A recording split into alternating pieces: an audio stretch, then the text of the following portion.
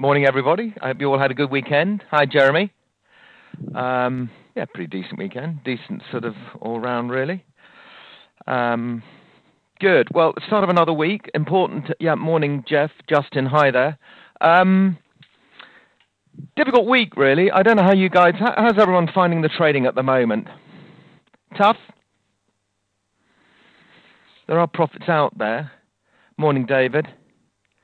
Yeah, it is. Justin, yeah, slow, difficult. You're saying all the things that, we feel in this office. I was in my London office on Thursday. It's the same.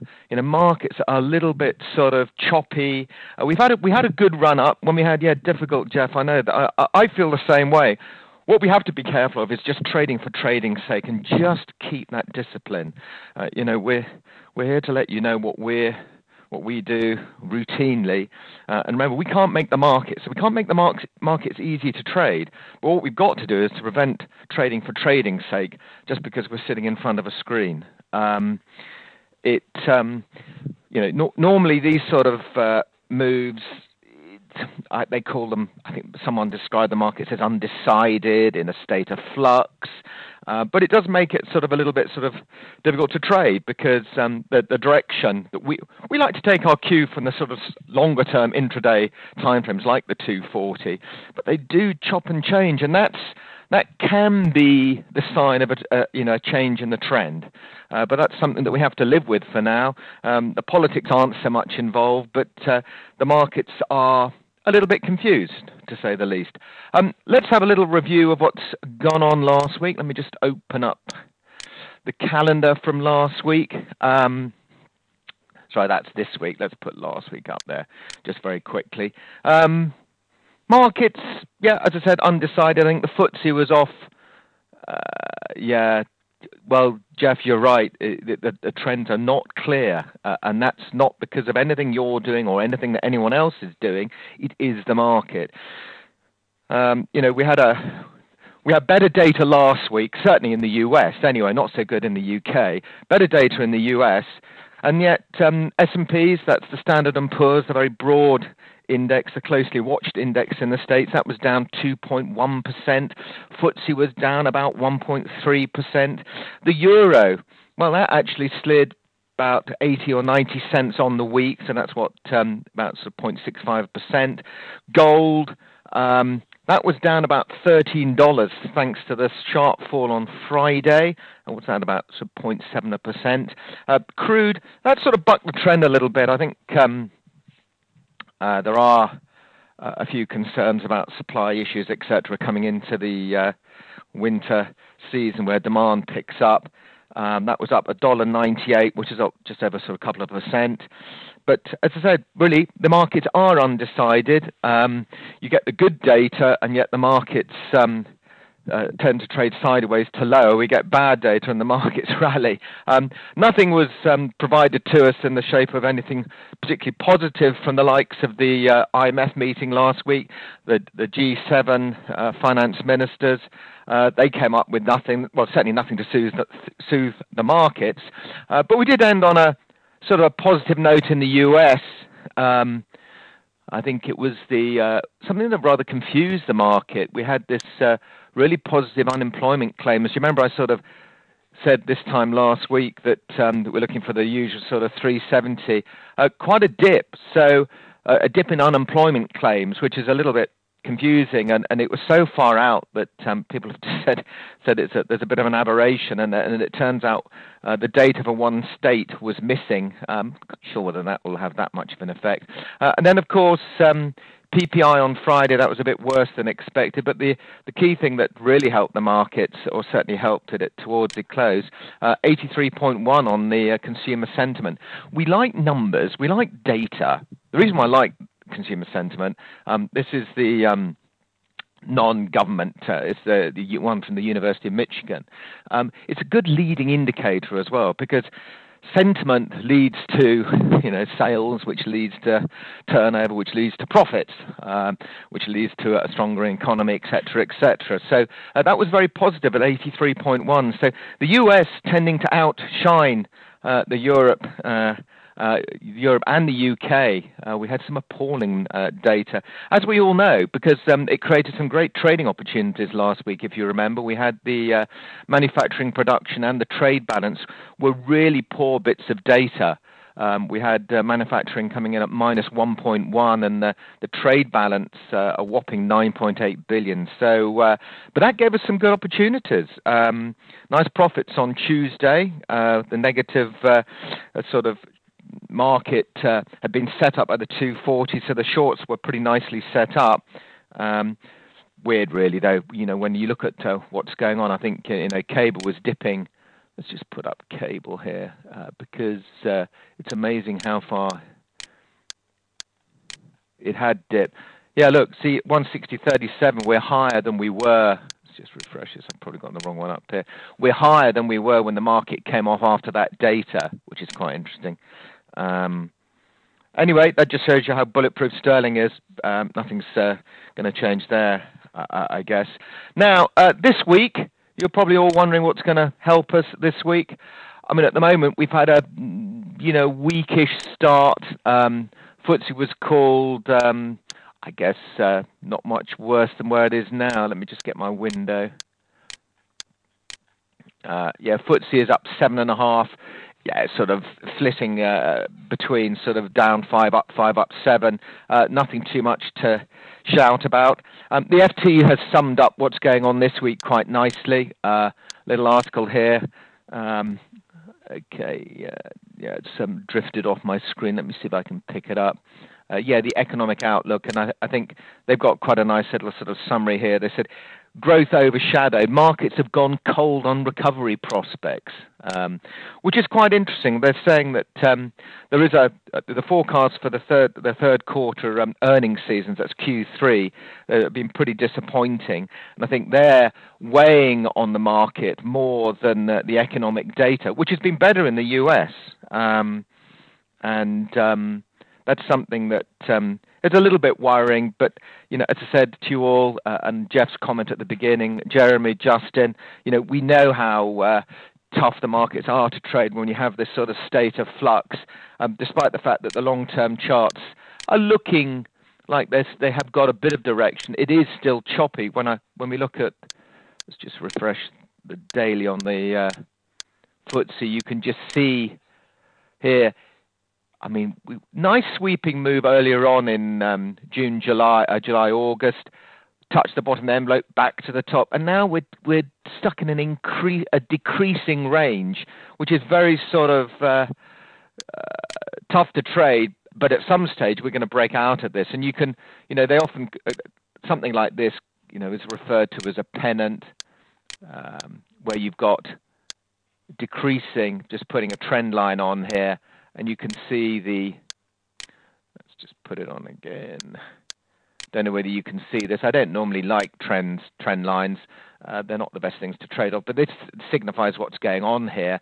So whilst we're making higher highs, higher lows, higher highs, now we're making higher lows and lower highs.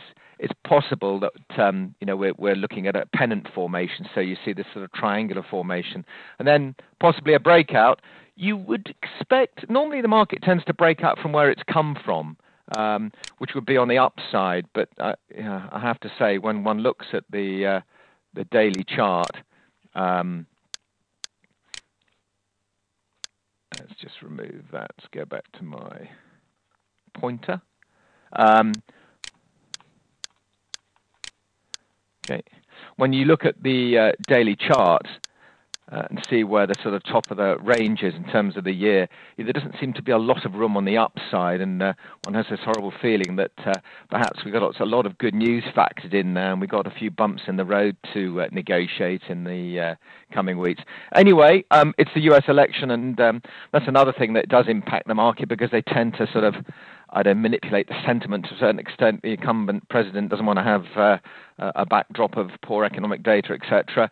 So his troops and the Fed tend to sort of rally around and paint a reasonably secure or optimistic picture. After the election, God knows. Anyway, let's have a quick review of the data for this week. I'm blethering now. On to if you want to, with Forex Factory, remember you can click from week to week. So on the left-hand side, see the navigation. We were looking at last week. Obviously, that's historical. We want to look at this week. You just click on the week beginning the 14th. Well, that's Sunday. We're 15th today. Let's just quickly review the data so we can be aware of what's going on in preparation for the trading week. Retail sales. A very important number, actually, coming out this afternoon at 1:30. What they have is core retail sales, and if you click on the detail, you'll see that the core retail sales excludes food and energy, which can be, automobiles, I should say, which are sort of fairly volatile. The core data is regarded as a sort of a more reliable indicator. So 2 bits of data out there this afternoon at 1:30. We also have the Empire State Manufacturing Index. The manufacturing in the States is important. It's more important than the manufacturing sector in the UK. The Empire State is New York. Believe it or not, it's a big state and it does a lot of manufacturing, but it's a good sort of pointer to the more important Philly Fed Index, which is coming out on Thursday. So 2 important bits of data for manufacturing today and Thursday. Both looking reasonably positive. I said that's sort of underpinning what's going on in the US as numbers continue to improve. As I say, retail sales, we're looking for a figure of 0.6% with the core figure, core figure at 0.6%, with the month-on-month regular number at 0.7%, which is slightly lower than the previous month, but still relatively positive. Tuesday, we have our inflation data in the UK. God, we tend to keep on getting disappointed of late. It's quite a bold call from Forex Factory, 2.2%. I've got a figure of 2.3% as the forecast that we're looking at. Inflation broadly balanced was Mervyn King's description. The suggestion from Mervyn King is that there is no further monetary stimulus required at this time from his last comments, but depending on how this goes, if the inflation data is stronger than expected, it does cause a problem for doing more QE, quantitative easing. The problem is if you do more QE, you add supply, you add to the inflationary pressures. Should inflation be a problem? I'm not saying it is, but that data is key for those looking at prospects of sterling. And remember, it does often give some great opportunities. So please check the 240 on Tuesday, tomorrow morning, and make sure that you know where that's heading. So when we get these sort of major data announcements in the UK, we've had some great trades off sterling of late. US inflation data on Tuesday as well. Core CPI, you can see they're in a slightly different sphere. 0.2%, 0.4%, still well under control. Energy prices were a factor in the climb of late, but that I think that's sort of subsided a little bit. But CPI is predicted to be plus 0.2%. Other data, Thursday, we're going to jump to Thursday, nothing much on Wednesday. The MPC minutes, there's nothing really to be gained from that. We don't expect any fireworks there. They're all in agreement, as you can see, 0.09, which basically means everyone's in favour of everything that's been discussed. Thursday, we got GDP in China, something that doesn't affect us during the night unless you're up trading. Chinese GDP, that could have an effect on our stock, bond and currency markets when we get in 6, 7 o'clock in the morning. So depending on what happens there, it is the world's second largest economy. And, there is talk that this slowdown is intensifying. We mentioned this last week. After reporting a growth rate of 7.6% in the second quarter, a slightly slower growth rate of 7.4% is now predicted. But these are official figures from the Chinese state, and I know we tend to rely more on HSBC's figures for gauging what's going on in China. But nevertheless, that will be watched quite carefully. We have a summit again Thursday, Friday, the EU summit, day 1 on Thursday, day 2 Friday. You can just imagine what they're talking about. Anyway, I'm not going to go over that because it's so boring, but peripheral zone woes, growth problems, etc., etc. Philly Fed, we've already discussed. Unemployment claims, weekly claims, usual stories, rebound, back up from 339, suggesting it was an aberration. And then finally, on Friday, existing home sales. That's another bit of data to watch. So that's it. So manufacturing, retail sales, and inflation data this week. Please keep your calendar handy. Good idea to print it out and have your ones highlighted like I do with a highlighter pen. And if you are trading, it's always quite useful to put a reminder on your Outlook or something that can tell you it's 9:30 or 9:25. Please be aware. Just little things you just need to plan for. Sometimes we tend to get to date and something, my God, what's going on? Shit, I forgot about this, that, and the other. Anyway, thanks for listening. We remain optimistic. Don't worry if you are finding the markets difficult to trade. We can't make the markets up. The markets are what they are. Stick to your game plan. Do not be distracted. And you will be fine when the markets resume their trends. I'm going to put you back on hold. Thanks for listening. We'll be back on Thursday this week for our second workshop of the week. I'll just put you on hold and pass you back to the man. Cheers. Thank you very much.